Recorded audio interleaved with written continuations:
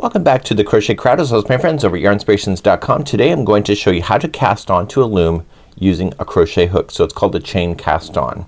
So what we have been doing in the past is that we've been putting it into a yarn feeder and then just wrapping the loom, and we wrap the loom twice and then we just take the bottom loop and we toss it over. Therefore it casts on. So it technically takes 2 rounds in order to do that of the spinning, and then you have to do it. With this particular crochet hook you can do all of that just in one step.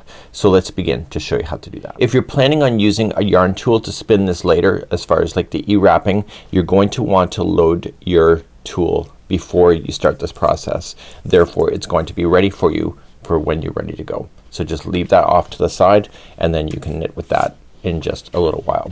But in the meantime we are going to start and we're going to create a slip knot. So I'm going to pretend that you don't know how to do that.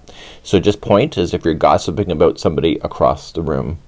And I want you to take the strand and I want you to put it around this finger. So just pulling up and wrap around twice. You should see 2 loops on your finger. Now the way that I compare this is like the game of leapfrog. So you have 2 frogs, 1 and 2, and they're going to be playing leapfrog in just a moment. Taking both strands, and I'll show this a couple times, just pinch so that there's a little bit of tension.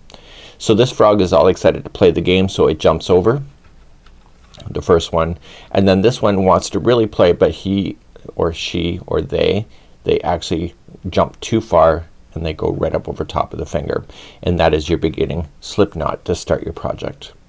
Let me show you again. So gossip about the person across the room and put your frogs onto your fingers. Play the game of leapfrog. Goes over. This frog is so excited it wants to jump on over, and that's how we're gonna play today.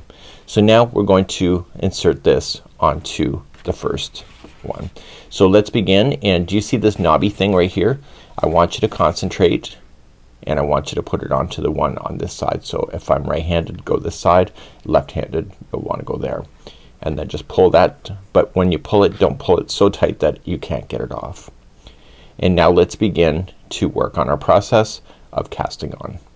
So now we have the slip knot onto the loom. So I want you to take the strand that is leading to the yarn ball and take it to the outside, leaving the other straggler to the interior. Now you want to be a little bit loose with this, so don't be pulling this like you're gonna hold down a kite that's flying away in the wind. So just be relatively taut with it, but not so crazy that it doesn't have a little bit of flexibility. I want you, because it's laying on the top here, I want you to go in between the first one and the second, and I want you just to, with the hook, just grabbing the strand that is leading and pulling it towards the middle. Now give it a bit of slack because it'll be easier in your life, and you're going to go in between the next 2 and you're going to scoop up that yarn and putting the hook downward because it's easier, and then turn the hook so that it turns sideways like this and heads towards this one. So just turn and pull through like that, and then reset yourself.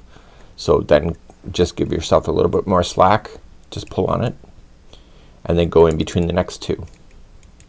So just scoop and pull through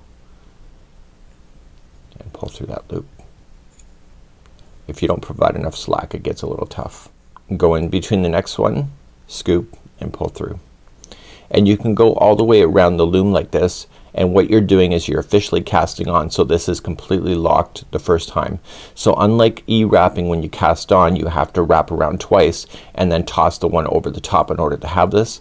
This is happening all at the exact same time. So you're wrapping it and securing it with the chain cast on. So you can decide to do this method or the eWrap cast on. It's up to you. And once you get used to this concept it's actually not hard.